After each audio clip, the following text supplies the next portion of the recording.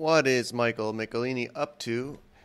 It is February 19th, Sunday morning, going for the week until the 25th Saturday. So, mikesblog.com/now. Every week we pull these off somehow. This one's going to be an intense one. I try to keep it as short as I can, as always. There's so much happening.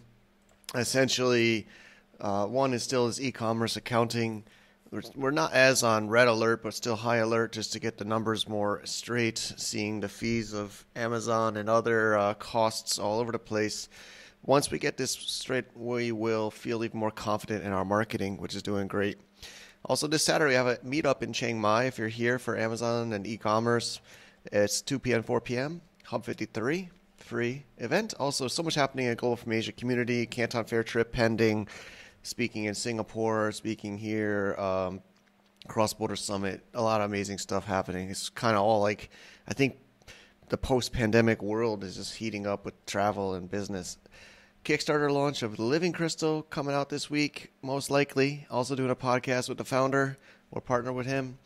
Also, as I've been saying, really diving deep on NFTs, e-commerce, Web3, trying to put that all together.